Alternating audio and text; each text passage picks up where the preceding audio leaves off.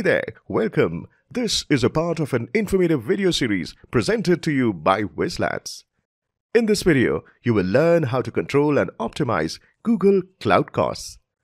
Whether you've recently migrated to the cloud or you've been operating there for a while now, you must have realized how challenging it can be to understand exactly where your cloud spends go and what drives your costs. This is where cloud optimization comes into the picture. Cloud optimization.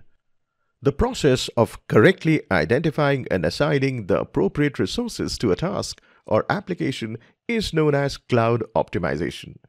When workload productivity, quality, and expenses are correctly and continually matched against the finest architecture in real time, efficiency is achieved. Infrastructure requirements for each application and workload are distinct, and these requirements change over time. When selecting resources for a workload, domain knowledge is generally used to establish baseline performance, but all workloads that have been manually matched to cloud resources can benefit and be further improved using machine intelligence. How do cloud providers calculate their fees? When you request a quote from an IaaS cloud provider, it's critical to understand how they price their services. Network computing and storage are the three major cost centers in a cloud environment. Network, rack unit cost. Compute, per GB of virtual RAM. Storage, cost per GB of virtual disk. Only then will the real solution to how to price cloud services emerge. Let us now look into A. Migrating components. It is not required to move every component of your business when your website is being migrated to the cloud. Some of the components can be kept on premises. This will assist you in saving a significant amount of money. However, you must be aware of the prices of your cloud provider to do so. One can also consider keeping a fixed hybrid infrastructure for this purpose. On-premises and cloud-based functions will be included in such an infrastructure. B. Changes that must be made during deployment. When a company migrates to the cloud, it often necessitates a lot of modifications. Your cloud hosting provider may not support some of the applications since it is obsolete. It is recommended that such issues be identified before establishing cloud computing fees. C. Third-party help. Because migrating to the cloud is not a simple operation, it occasionally necessitates the assistance of a third-party support system. The fees charged by third-party consultants can be substantial. Secure data integration and migration. Data is an organization's most valuable asset. When data is incorporated via the cloud, it must be double-checked. A single danger to the data has the potential to entirely destroy it. Getting the same quantity of data in its original format can cost a lot of money. Network, rack unit cost. Cloud providers calculate the cost of maintaining the network when determining the price. They begin by estimating labor, network hardware, and network infrastructure maintenance costs. These costs are totaled and split by the number of rack units a company will require for their IaaS cloud. These expenses are influenced by several factors, including costs of network hardware. Each virtual server necessitates the purchase of specific types of network hardware by the provider. They purchase the hardware and depreciate the cost over the life of the gadget. Maintenance expenditures for network infrastructure include security technologies such as firewalls, LAN switching, patch panels, load balancers, routing, and uplinks. All of the hardware that keeps the network working smoothly. Labor. The cost of maintaining, managing, monitoring, and troubleshooting cloud computing infrastructure by employees. To ensure the cloud environment's uptime and availability, these teams should be available 24 hours a day, 7 days a week. Compute, per GB of virtual RAM. Each company has its own set of criteria, including the utilization of the CPU. Most providers determine the cost of CPU by calculating the cost per GB of virtual RAM for each firm, which includes using the hardware. Providers calculate the cost per rack unit of your hardware by dividing the total amount of virtual RAM deployed in their public clouds by the cost per rack unit of your hardware. Depending on your virtual operating system, you may have to pay for the license and usage-based subscriptions.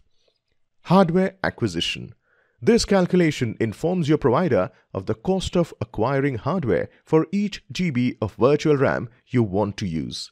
They also amortize these expenditures over the life of the device. Storage. Cost per GB of virtual disk. The supplier evaluates the cost of operating your storage hardware as well as the cost of acquiring additional storage hardware to meet your needs. Cost sharing. Your pricing quote isn't just based on your specific cloud computing infrastructure costs. Your quotation includes a portion of the cost of powering and cooling the underlying infrastructure for the IaaS platform in the data center, just like it does for IaaS cloud users.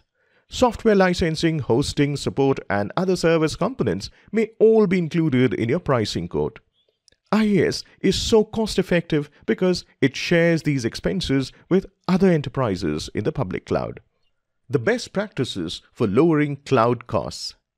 1. Remove any block storage disks that aren't connected.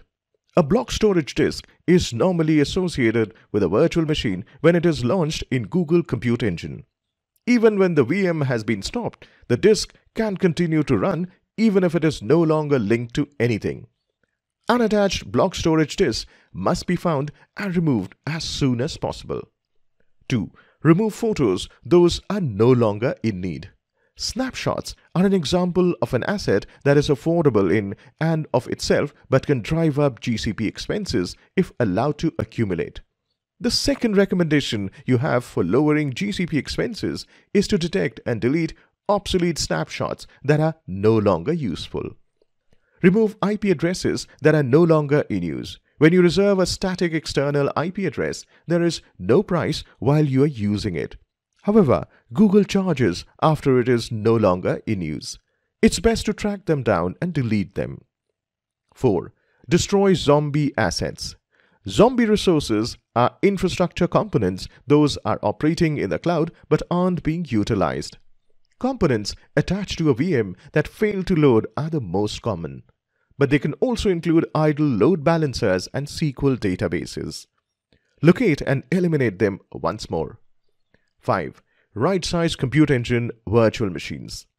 Over-provisioning of Compute Engine VMs is a typical reason for higher than anticipated GCP bills.